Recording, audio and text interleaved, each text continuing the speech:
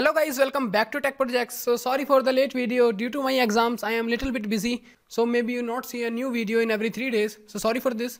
So now I am come back with my new video, and this is the demo video of Tic-Tac-Toe application in Nintendo Studio. So let's see what we are going to make in upcoming videos. So you can see I already created an application with the name of Tic-Tac-Toe. I open it and it contains a scoreboard, it contains a board where user can play, and it contains a reset button. So by default the game is present on normal state, or we can say 0 state. So now let's start playing with this game. So let us suppose I click here. So you can see the first number is X. Then let us suppose I click on center, then O, then I click here, then I click here, then I click here, then I click here. And if I click here, you can see the player O wins successfully, and the scoreboard also incremented successfully, and then again this dashboard go to null. Now let us play one more game. So this time I try to win X. So let us click here, here, then here, here, then here, and you can see now player X wins successfully. And if I click on OK, scoreboard is also incremented successfully, and then design again goes to null. Now let us suppose if no one wins, then what happen? So I try to make a game like this. So let us suppose here.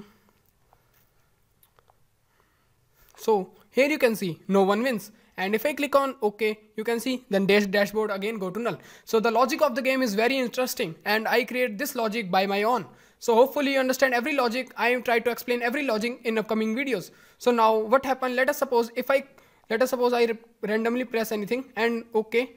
Then if I click on reset, you can see if I click on reset, the dashboard go to null and the scoreboard and also incremented to 0.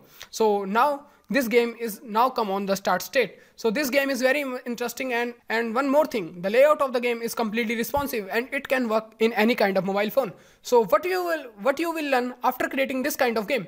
So you will learn how to design this type of responsive layout, and this is not a picture, this is a completely relative layout. So the tutorial of the game is going to be very amazing, and it will definitely teach you lots of concepts, I guarantee you. So now I want to show one more thing. You can see this is my Android Studio. I open it, and this is the code. So the code of layout is you can see this is complete code of layout, and the code length is 258 lines. And if I click on the Java code, so you can see the Java code is approximate 730 lines.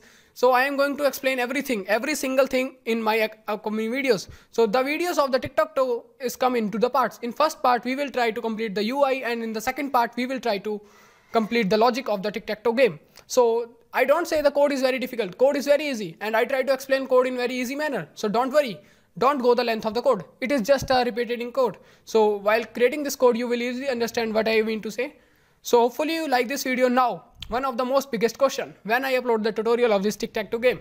If I get the 40 likes on this demo video, remember, if I get the 40 likes on this demo video, then just on the next day, you will see the first part of the Tic-Tac-Toe game of UI design. So why you wait? Simply like the video and subscribe my channel for latest update for Android project and for web development project. The target of the demo video is only 40 likes. So I hope you can easily complete this target. Simply like the video and subscribe my channel for latest update, and if you have any query, simply comment down below. Thank you. See you soon in next video.